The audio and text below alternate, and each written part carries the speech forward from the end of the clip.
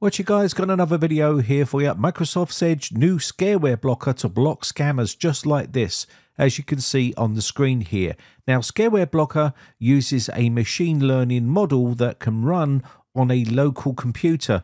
The model uses computer versions to compare full screen pages to thousands of sample scams that the scam fighting community shared with us over the years. So these models run locally without saving or sending images to the cloud.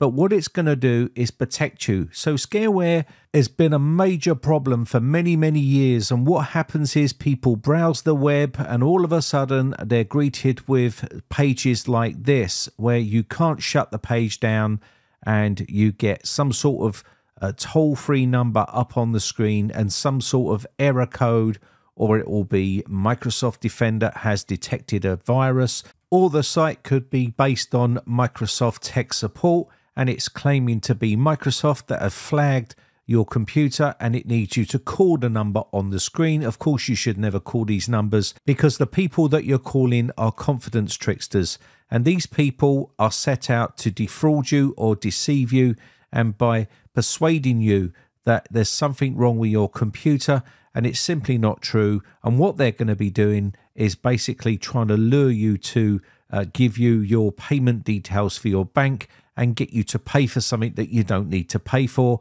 and they will scam you out of all your money. And once they get access to your account, they will start working on you and calling you on a regular basis to get even more money out of you. And these screens can be any type of screen. So scareware has been a major problem for a lot of Windows users for many, many years, and it's a major problem for every browser that you use. But Microsoft Edge have come up with this new scareware blocker, which they will be releasing to the general public very soon.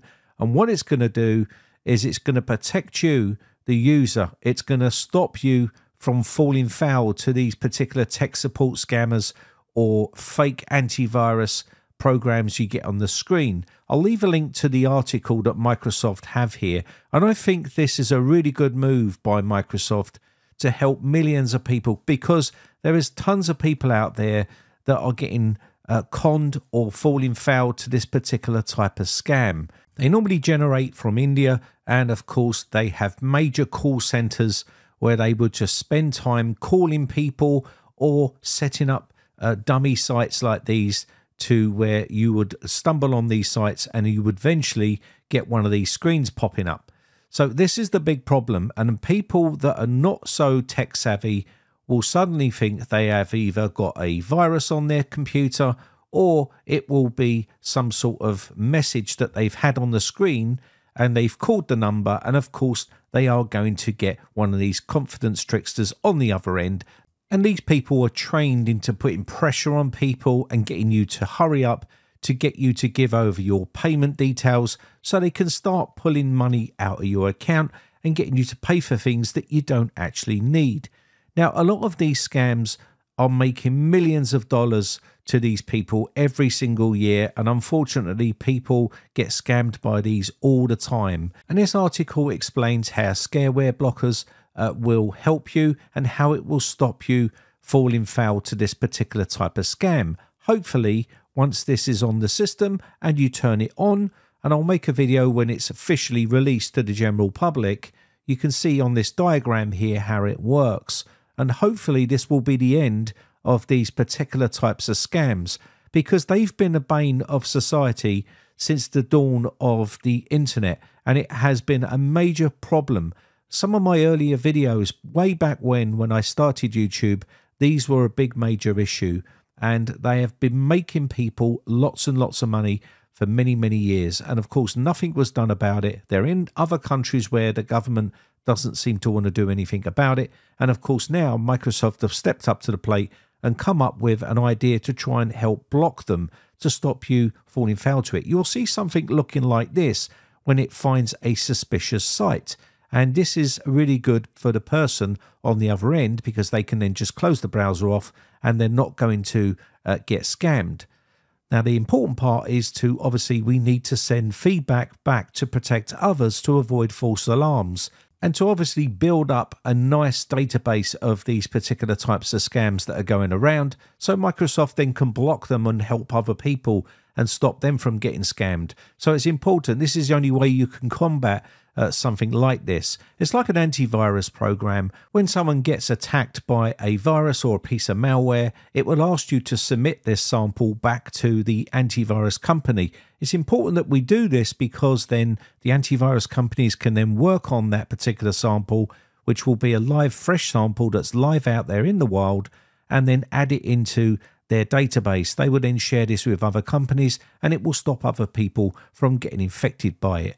It should look something like this in the browser. In your privacy search and services area, it will be saying something like Scareware blocker. You would just toggle this on. Hopefully this will be on by default.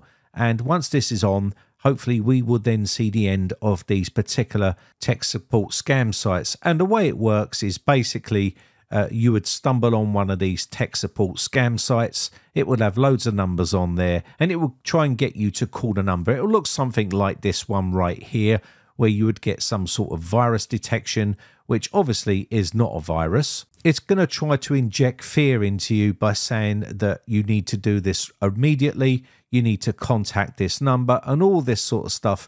And it's preying on your fears that you've been attacked or hacked or got a virus on the system. And when you click on things like this, you'll get these little pop-up messages here. This is a pretty old one, but I'm just giving you an idea of what these are, so you get a true representation of what I'm talking about. So on here, you would then get this fake Windows Defender, which used to be what it used to look like. Now they'd have more modern ones that will look like this, and it will do a fake scan, and it will detect viruses on the system, as you can see right here. These are not real viruses, they're just fake, and it's done by JavaScript, I think, which is running on the web browser.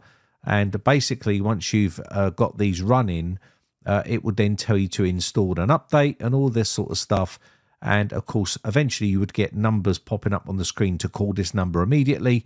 And what they're trying to do is, once you call the number, this is how the scam starts. You would start to call the number, and they would then start to, pressuring you into letting them get onto your system in a remote support session, or they would then start to put up some sort of price of what it's going to cost to remove all these viruses.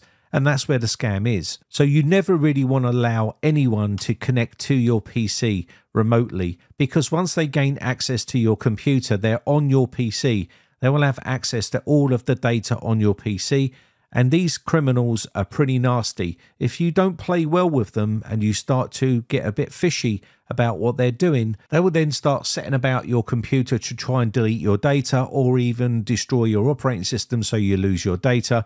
And that's what they're like. They're quite malicious and quite nasty. So never call these numbers. Now, after popular demand, people were requesting the Discord server be recreated. So I deleted the old one because of personal reasons and other reasons. But I've now got a new Discord server just because of people wanting it. You can see here, I've just called it Britex Hangout. There's not got a lot of people on it. It's not very active at the moment.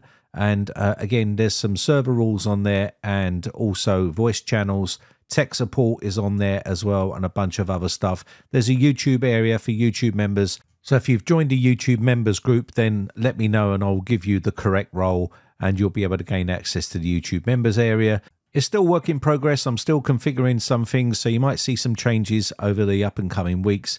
But again, it's there for the community to use. So be a part of the community, join the Discord server and have a chat.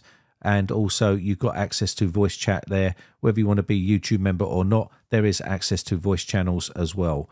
So hopefully I will see you on the Discord server real soon. Anyway, but that said, my name has been Brian from briteccomputers.co.uk. Just want to say a quick shout out to all my YouTube members who joined my YouTube members group. I really do appreciate the support, and I shall catch you in the very next video, or I'll see you on the Discord server for a chat. Thanks again for watching. Bye for now.